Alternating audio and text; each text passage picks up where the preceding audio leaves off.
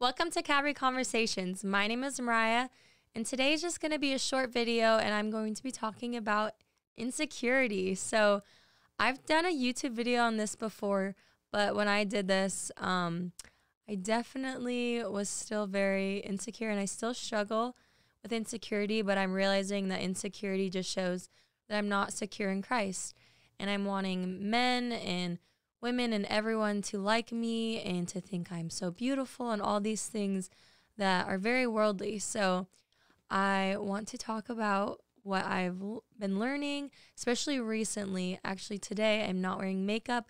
This is the first time I've ever not worn makeup in a podcast. So those who are listening, you can check out on YouTube. Just kidding. But it's weird for me because I like wearing makeup on podcast days just so that I can look my best, I think. But I'm realizing that I don't need to always wear makeup to look quote unquote beautiful or feel like everyone will think I'm more presentable. But so today's one of those days, and Trinity understands because we have been struggling with allergies. Trinity has it a lot worse, so please pray for her. But my eyes are all red and all that, so I was like, I need to put mascara on. But I was just feeling like not to do that and to do a podcast on this because I know a lot of men and women struggle with this, especially women. So my dad actually on Mother's Day talked about the Proverbs 31 woman, and it really convicted me because I'm just going to read this really quick. It says, Proverbs 31, starting in verse 30, it says, "Charm is deceitful and beauty is vain, but a woman who fears the Lord is to be praised." Verse 31, "Give her the fruits of her hands and let her works praise her in the gates." So right there, I was convicted hearing that because I a lot of times focus on how I look and think that if I looked better, then I can be able to talk to people and approach them and be more bold. But I love Proverbs 28:1. It says, "The righteous are as bold as the lion," not those who are the most beautiful or the most put together, but those who are in right standing with God. That's what righteous means. And so I was really praying about that because I just started a courtship back in March with Ryan, and I just realized how many insecurities started coming up. And it's just insecure people are not attractive. Like, I'm realizing how insecure I am, but it's because I'm not getting that love from the Lord and letting Him love me and speak life into me all the time, to where I would want to get that from my boyfriend and like tell me how beautiful I am. But that's just, it gets downright annoying, honestly. I always tell him that I'm so sorry for being annoying, but he loves affirming me in that, but like how beautiful I am and all that stuff. But it's going to get to a point where it's like, you know what, I really need to know that to the Lord, that when I live a life of fearing Him and walking in purity and walking in the Spirit, that's when I'm most beautiful to the Lord, and that's when I will be beautiful to others. And so for men, they have different insecurities. I'm sure men are not trying to look beautiful, but handsome, right? Or, you know, strong or tough, or I'm a man, you know, like being cool or whatever you might be insecure, or I'm not that smart. That's something I've struggled with growing up. But it just gets really sad because the culture is teaching us, oh, you got to love yourself. But I think that is the issue, is that we love ourselves so much that we're like, why doesn't everyone else love me and think I'm so awesome? Or, you know, the just effects of sin or this world and decay. You know, things happen to our body where we just don't eat well or work out. And I'm saying it is good to work out and eat well, but not make that an idol. But we get to a point where we're starting to make that an obsession. And then when we don't do it, then we feel like, oh, I'm just such a slob or lazy. So just finding that balance of the Holy Spirit to where He can lead and guide you into how you should look to others, is not worrying about how you look and even like a Pharisee, like, oh, I read my Bible all the time when I pray, but just being right and right standing with the Lord. That's where you have that security. And another thing that I would like to read is 1 John. My dad was talking about this on Wednesday night, and this verse really hit me again because I realized that I really want other people to like me because I haven't really fully experienced the love of God. And I do at moments, but it's a daily thing that we need to ask the Lord to speak to us, to fill us with the Holy Spirit and tell us how much He loves us and show that to us. So 1 John 4, verse 18 says, "There is no fear in love, but perfect love casts out fear. For fear has to do with punishment, and whoever fears has not been perfected in love." So when I'm insecure, it's because I'm afraid. I'm afraid people won't like me, or people will think, oh, I'm not smart, or I talk funny, or I'm too loud, or anything. I don't know. I'm not strong enough. Any insecurity you might have, that it makes it where we are afraid. And then when we're afraid, people respond in different ways. Me, sometimes I can respond in anger, or other people can like shrink back and like get away from people.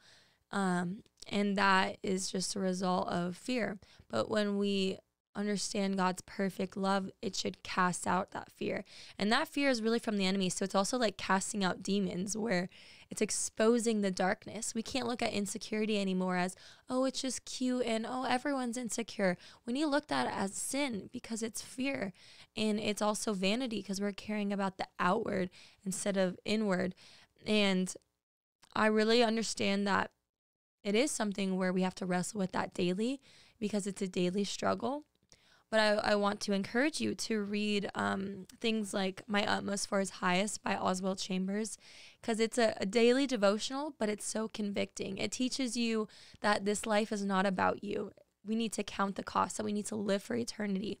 Another book I recommend for married couples, or if you're dating or engaged, is You and Me Forever, Marriage in Light of Eternity by Francis and Lisa Chan.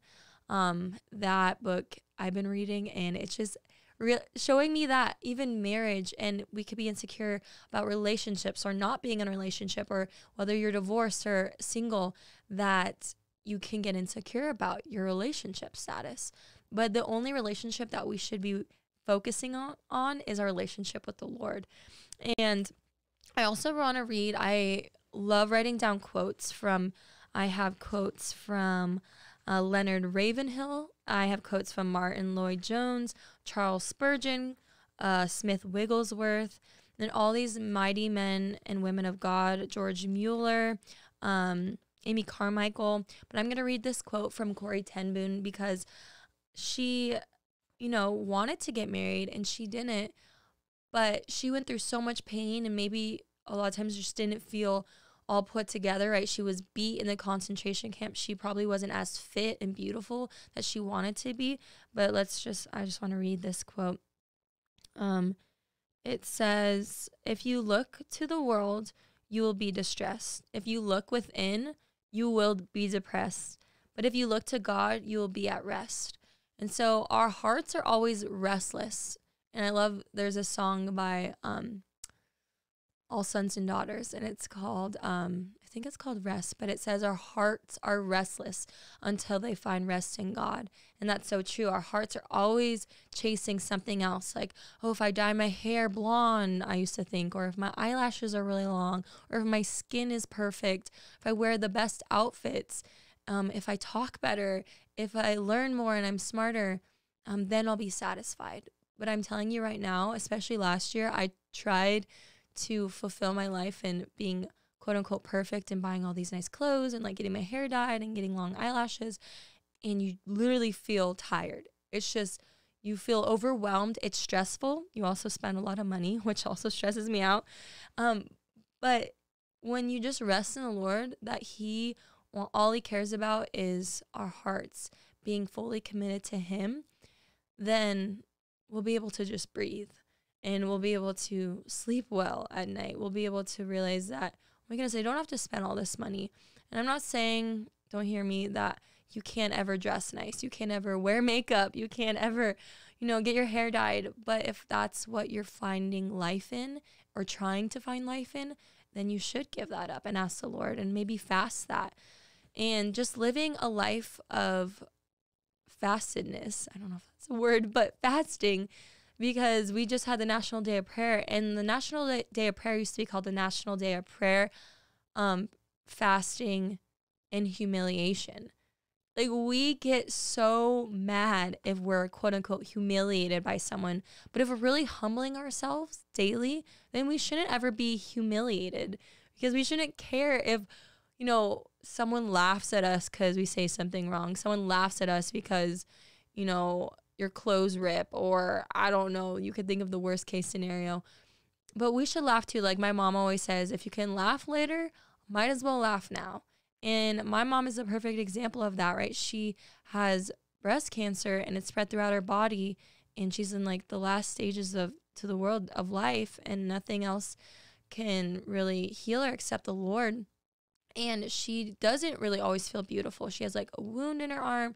She has tumors, and she's losing so much weight, and she's not able to dress in cute clothes or like focus on her outward, because, you know, the outward body is wasting away, and the Bible talks about that. But the inward man is being renewed daily, and that's what she's focusing on, is her relationship with God and living for eternity. And she is so much more beautiful living that way than if she was spending that time focusing on, oh my goodness, I have to look perfect. And she's realizing that stuff does not matter. And so I just want to encourage you with that today. If that's what you've been wrestling with and thinking, maybe for if you're single, thinking, I will never find someone unless I look this way, if I lose this many pounds, if I start, taking these classes for school and like getting my master's or whatever you want to do, and thinking then I'll be able to find someone. Or maybe you're insecure about your past, or you're insecure like about your testimony and what you've shared. Just know that that is from the enemy if you're feeling that condemnation and regret and shame. But the Lord, he casts out all fear. And so if you're being overwhelmed with that, just know that the Lord can fill you with his love, with his peace, with that security. Like that's what we have in Christ, is that blessed assurance of our salvation, to where we're children of God. We can also remember the verse in Psalm 139, I think it's verse 14, that says, I am fearfully and wonderfully made. And just being so thankful, because his works and what he's done is marvelous. It's glorious what he did. So for us to put ourselves down, which I struggle with, that's hurting God, because he created us. Even if you have a deformity, even if you feel like you're overweight, or you just don't feel like the smartest person or very strong or good at sports, know that God created you. He loves you. And there's always things we can work on. Like maybe we can work on eating better, or maybe we can work on like more discipline in our life, like that. But you don't have to spend your life focusing on that.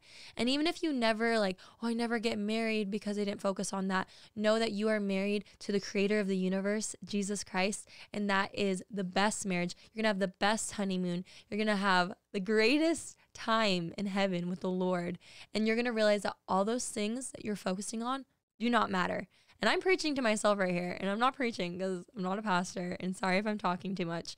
But I'm saying this because this is what I'm struggling with. So if you're struggling with this, I encourage you guys to look up quotes from men and women of old, like the old timers, the missionaries, the radical men. Listen to people like Paul Washer, people like Finney, Spurgeon, Smith Wigglesworth, all these people who are just on fire for God. And a lot of times people thought that they weren't the most attractive or good looking people, but they were attracted to their passion and fire for the Lord.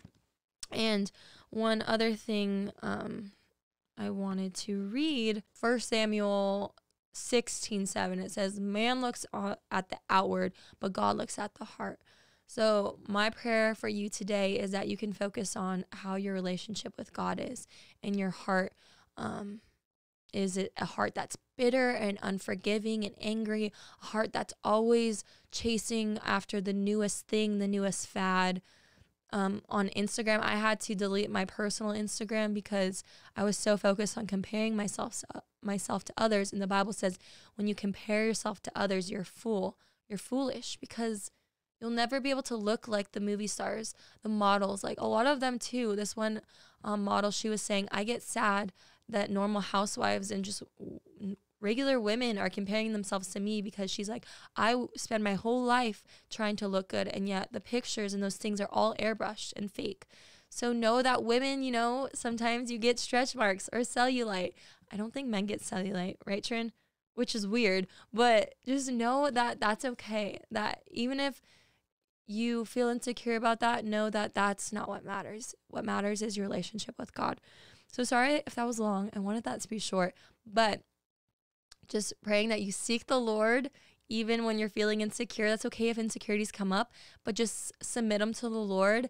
And, maybe go to church with no makeup, or ask the Lord when you wake up, Lord, what do you want me to wear today? And talk to him and look at him as your husband. And for men, maybe that's like difficult for you.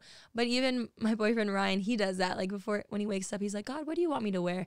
And he's not insecure or weird about like being a tough guy, to where it's like, he doesn't realize that, even the Lord is his husband, not in a weird way, but he's married to the Lord.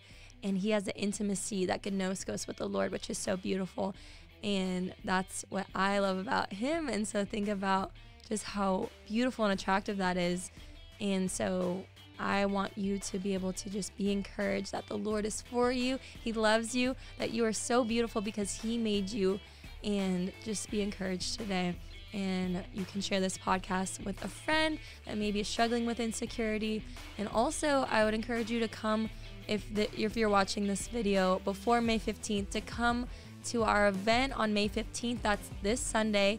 It will be 9 a.m. and 11 a.m. service and a special 6 p.m. Q&A with Becket Cook. He's been on our podcast before. He was in the homosexual lifestyle for 15 years, and the Lord radically changed him.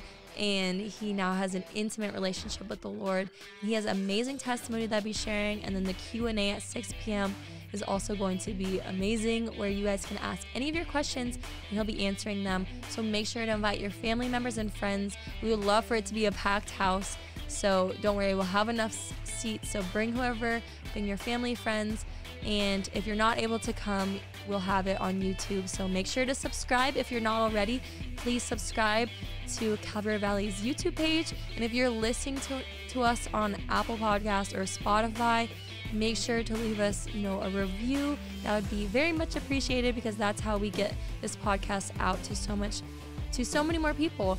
And we would like to encourage you to follow us on Instagram at Calvary Conversations, and you can check out behind the scenes, and I'll be doing some live Q&As and things like that you guys can join, and any updates. And you can also check out our sponsor, Mission Heating and Cooling. Thank you so much to them. They've been such a blessing. Please go check out their website in the description below. If you haven't already, please make sure to like, subscribe, and share this video. And I know I said a lot, but I love you guys so much. We'll see you Sunday, May 15th, and I'll see you next week on the podcast. Thanks so much, guys, and God bless.